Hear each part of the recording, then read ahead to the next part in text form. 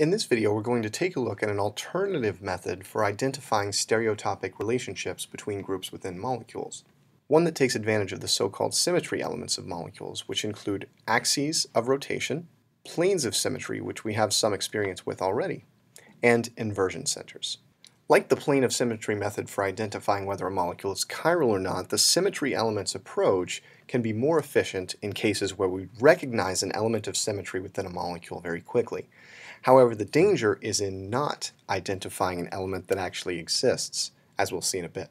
Just to give a quick example of this approach, the two hydroxyl groups in this molecule are homotopic. And while we could easily prove this using the Q-test, another way to prove it is to rotate the molecule like so. This rotation leaves the appearance of the molecule completely unchanged. And it also has the effect of exchanging the two hydroxyl groups. For these two reasons, we can consider that axis of rotation, which is somewhere about here, as a symmetry element of the molecule as a whole, and we can consider the hydroxyl groups as having a homotopic relationship. The symmetry element is formally defined as a topological operation that exchanges equivalent groups or atoms such that the appearance of the molecule as a whole is completely unchanged. And this point of being completely unchanged is an important one. The molecule must look exactly like it did before the operation was applied. The reason we care about symmetry elements is that they provide a shortcut for identifying stereotopic relationships, especially in cases when the Q-test is impractical or relatively difficult. The first element we're going to discuss is rotation, and this is movement of the entire molecule about or around an axis. When such a rotation leaves the appearance of the molecule completely unchanged, it's considered an element of symmetry or a symmetry element of the molecule. For example, here's the molecule methyl chloride. A rotation about the axis shown here would move the hydrogens in a circle such that they would move into one another's positions after a rotation of 120 degrees. Because the carbon and chlorine are located on the rotational axis, they don't move. And consequently, after a 120-degree rotation, the molecule looks exactly as it did before the rotation. In other words, this axis is a symmetry element of this molecule. Because there are three stops, so to speak, around the rotation, 120, 240, and 360 degrees, all of which leave the appearance of the molecule completely unchanged, this is referred to as a C3 rotational axis. In this case, flipping the molecule over, spinning it about the given axis by 180 degrees leads to a final molecule in which things are exactly the same, since this oxygen will move into this oxygen will move here, and the CH2 groups will exchange places. Because there are two stops along the rotational axis where the molecule looks equivalent to where we started, 180 degrees and 360 degrees, this is referred to as a C2 rotational axis. As a final example, consider the molecule benzene, which actually has a lot to teach us about symmetry elements. This molecule has an axis of symmetry that runs directly into the screen. That's why I've drawn it with a couple of concentric circles here.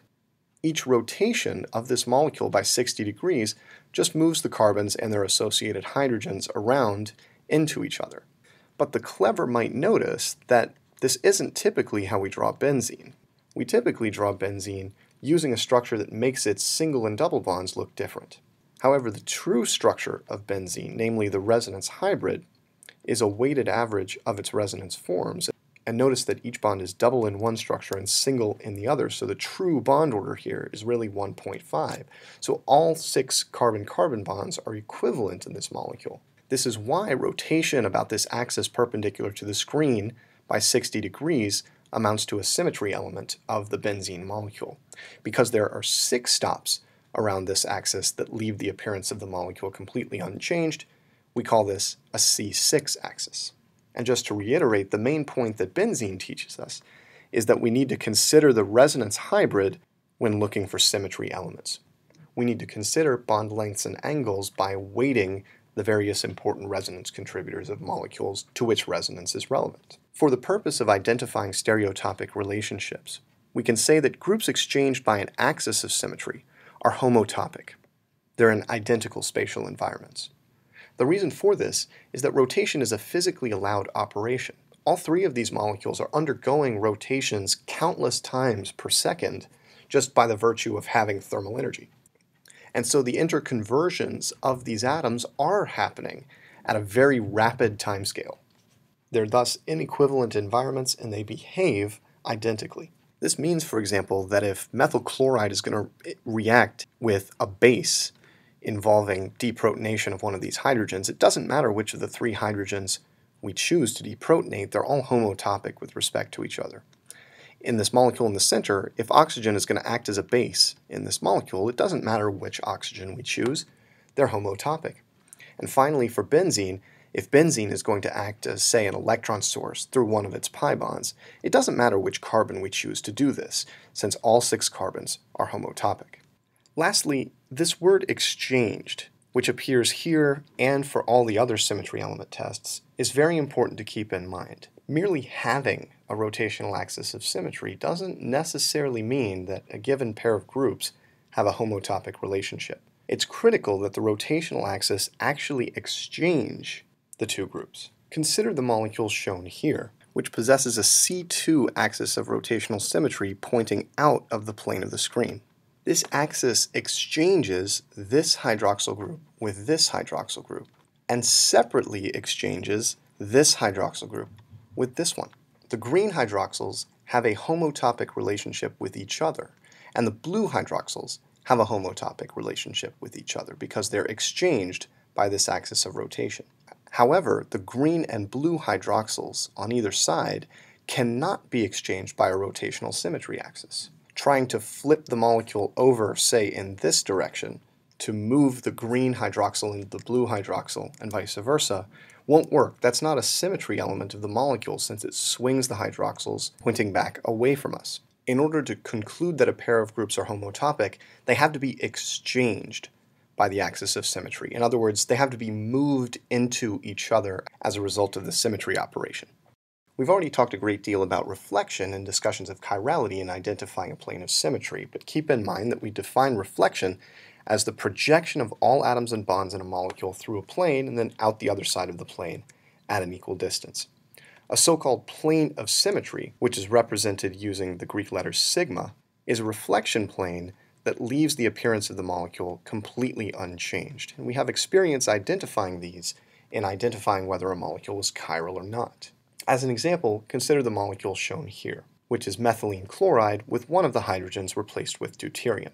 A plane of symmetry of this molecule includes within it the deuterium, carbon, and hydrogen atoms, and sits right between the two carbon-chlorine bonds so that reflection exchanges the positions of the two carbon-chlorine bonds.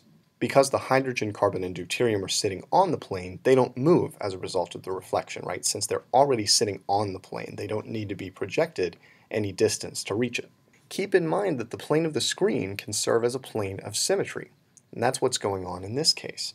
The chlorine, the 3 carbons of the cyclopropene ring, and the fluorine are all sitting in this plane, the plane of the screen. One hydrogen is above the plane, and one hydrogen is below the plane, and so reflection exchanges the positions of the two hydrogens. One moves from above the plane to below it, and the other moves from below the plane to above it. Finally, the molecule shown here includes a plane of symmetry that contains this carbon as well as both of its hydrogens, which I'll just draw in quickly, and that bisects the carbon-carbon bond in the back. This nitrogen is on one side of the plane and this nitrogen is on the other, and they're both wedged. So reflection through this plane, which is perpendicular to the screen, exchanges the positions of these two amino groups. The groups that we've identified as being exchanged by these reflection operations, namely the chlorines in this case, the hydrogens in this case, and the amino groups in the last case, are characterized by an enantiotopic relationship with each other. They are exchanged by a plane of symmetry. The plane of symmetry moves them into each other, and they are not exchanged by an axis of rotation, which would indicate to us that they're homotopic rather than enantiotopic. Groups that are exchanged by a plane of symmetry and not an axis of symmetry are enantiotopic. They're in mirror image environments. This is why reflection converts one into the other. Reflection converts an object into its mirror image, and this includes an atom or a group within a molecule.